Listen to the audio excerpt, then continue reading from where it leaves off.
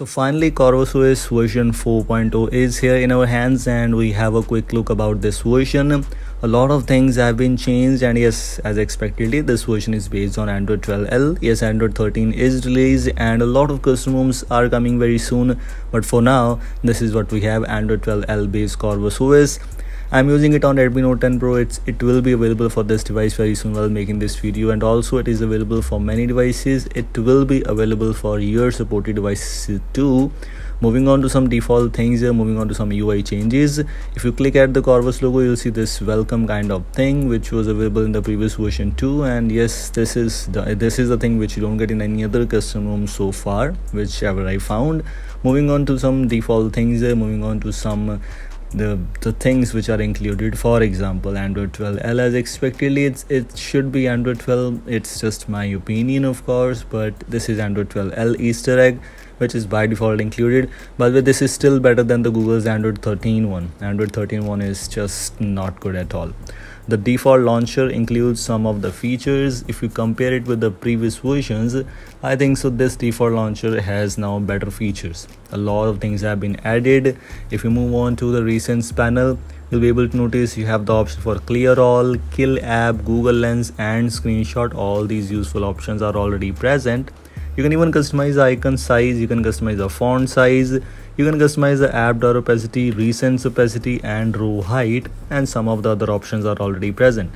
You also have the option to show free RAM in recents. If you care about these numbers, then you can enable this option. We have hide apps from launcher option available too. These are some Corvus settings which are included in this version. There might be many changes in this version. Those I might have missed in this video because of some time issues.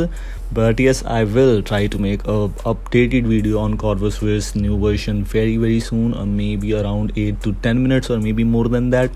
We'll talk about those features in detail for sure. Quick settings extras includes the detailed data usage. This is actually one of my favorite features, and they have implemented this something interesting kind of things. If you're able to notice, in any other custom ROM, I didn't found this thing. You have total internet usage, mobile data usage, Wi-Fi data usage. Yes, daily data usage option is present in many custom ROMs, but with this details, only this custom ROM got this thing. Maybe in upcoming times, many other custom ROMs will pick this, as I'm not sure though. But yes, this is what we have. The quick settings panel, you can even customize. You have the quick setting panel styles available. Quick settings two-tone accent. If you want to use this thing, you can. And this is what I don't like as color pop, and just in my opinion, I just don't like it at all. I don't know why, but this doesn't look good. But we have many other kind of things. If I enable the quick settings rounded rectangle, yes, this looks good. The previous one was also looking good. The default one which I had applied previously was also good. Outline style was good too. Only the color pop is not good at all, but other than else, these things are just looking quite good.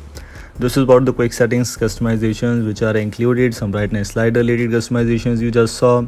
Including that, if you move on to the monitor theming, and if you have noticed, if you're watching this video from the starting point, if you have noticed, the wallpaper was different and the color which I was using was something different. That was because I had enabled the custom color option, which is of course available in Corvus OS settings as expectedly.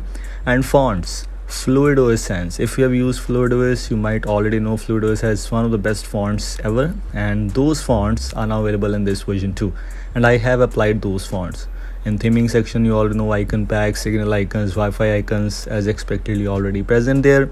Some other customizations in quick settings you just saw, some customizations related to battery as expectedly, and some miscellaneous customizations are also present, like unlimited photo storage, which is quite useful by the way, unlock higher FPS in games, ignore Windows secure flags, application downgrade option.